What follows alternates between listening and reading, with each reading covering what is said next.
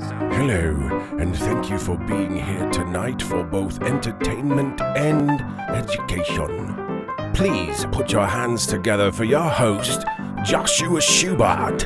Hello! Thank you so much for coming to the Shakespeare Insult Mug Show. I'm your host, Joshua Schubart, and this is the show where I pick a random insult off the mug and show you how you might be able to use it. Let's pick a one.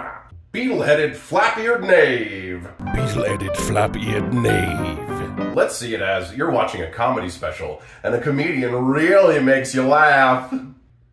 Ooh, you're a beetle-headed, flap-eared knave. Oh, wow. Now, let's see it as your brother-in-law just got involved in selling water vacuums door to door. All right, Carl, hit me with it.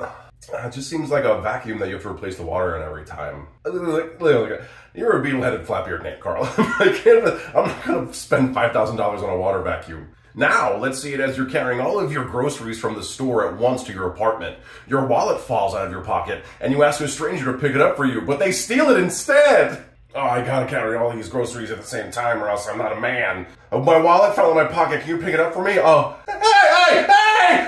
Oh, I'm such a beetle-headed, flap-eared knave. Of course he'd steal my wallet! Thank you so much for coming to the Shakespeare Insult Mug Show.